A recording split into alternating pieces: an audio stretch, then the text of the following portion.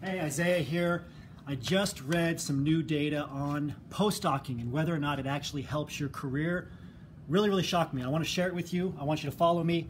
Make sure you watch the whole video because I'm going to talk exactly about your situation and what you need to do to change it. Things are really bad in academia right now.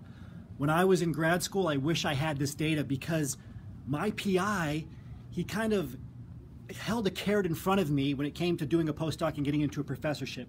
He said, getting into a professorship is difficult. It's supposed to be difficult. Only the best can do it. And so I thought, I want to be the best, right? Because as PhDs, we like challenges. So I dedicated myself to doing the best science that I could. I was going to do a postdoc no matter what it took, no matter how bad the data looked on the outside in terms of my career prospects, no matter how impossible it was going to be to get a professorship, I was going to do it. But then, finally, I had a mentor, somebody else who's on my thesis committee that said, you might want to start considering other career paths. But I wish I would have had this data, the data I'm going to go over with you right now. So what I've found out, what this data shows, is that doing a postdoc damages your career. Now, if you're in a postdoc, you know, there are things you can do to save your situation, to still make sure that you can excel in your career, but you shouldn't stay in your postdoc, okay? You should get out of it as soon as you can. If you haven't done a postdoc yet, don't do one. And I know it's a bold statement. I'm going to back it up with data here in a second. Okay, professorships, do not let your PI or some lifetime academic or something you've read convince you that it's just challenging, it's supposed to be hard. It's not challenging anymore. It's impossible to get into a full-time professorship. You have to understand this. This is something that we are very passionate about teaching you. So I'm going to go through the data here with you carefully. First, it takes 15 years. 15 years. When I saw this data, I couldn't even believe it, so I'm going to show it to you. This is a brand new figure from a Nature Biotechnology article, okay, that just came out. Now, what you can see here is that what they looked at is the career paths for people who did not do a postdoc versus those who did. All right, this bottom line in every case are people who did a postdoc. This is their salary and career trajectory. And they tracked it in academia as well as government nonprofit and in industry. What did it show? All of them together, it takes 15 years. Look at this, 15 years for someone who did a postdoc to catch up to somebody who didn't in their career.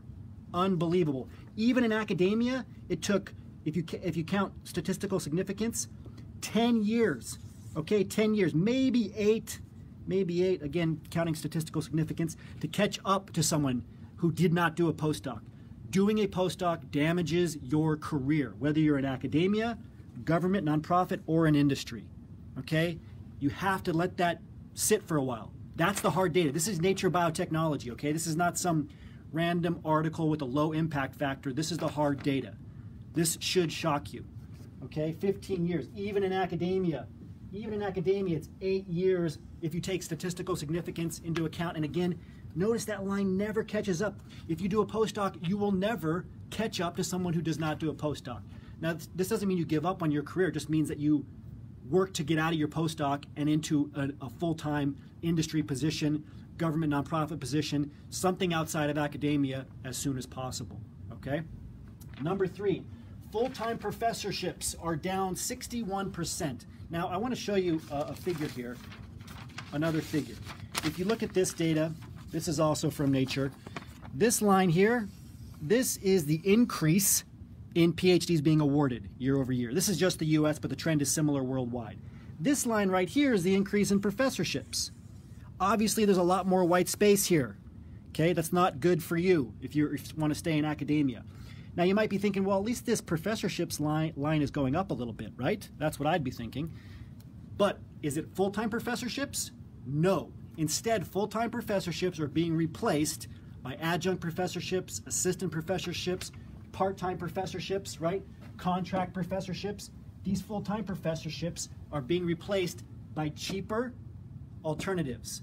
And this is happening worldwide, right? If you actually just look at full-time professorships, this is the trend that you see. So this is from Trends in Higher Education. Look at the trend line, looks a little bit different, right? And this is just to 2011. Almost from 80% in 71 down in 2011 to 50%. Currently, in 2019, it's down to 20%, okay? Full-time professorships will be extinct in 5 to 10 years. There's a lot of people out there, namely professors, right, the few full-time professorships left that will tell you, oh, you can still get into a professorship, right? It's still happening, but you have to look at the data, you have to look at the trends. There will not be a professorship for you. So it's not a matter of getting into a position that's challenging and beating the competition. It's a matter of defying logic, okay? It's a matter of going towards a dead end. There are no full-time professorships. If you want to be a part-time professorship who gets paid very poorly, gets paid a third of what you're worth in industry, by all means do it. But at least take ownership of what you're doing. Do it with open eyes, all right? Also, if you're doing a postdoc, realize, here's more proof that the postdoc situation is bad. The average postdoc length now is usually 6 to 10 years. And that's usually over the course of 2 to 3 different postdocs. This looks so bad for universities now that they're starting to change the names of postdocs to things like staff scientist, right? A lot of you have seen this.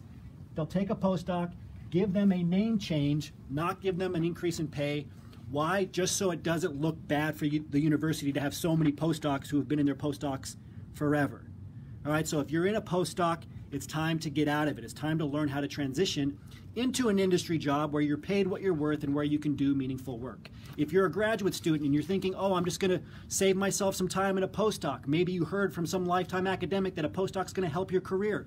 The data shows that it does not. Okay?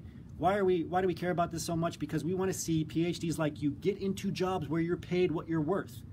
Our motto is to remember your value as a PhD. You are much more valuable than you likely are being treated right now, than you're likely being paid, than you likely feel. Okay? You can do meaningful work and be paid well for it.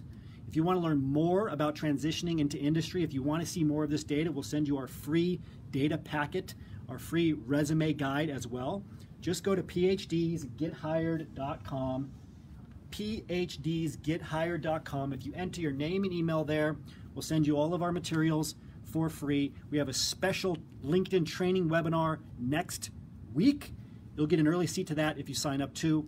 Don't lie to yourself. Don't let others lie to you. Look at the data. The data doesn't lie. I look forward to seeing you. Remember your value as a PhD and start thinking and acting like a successful industry professional.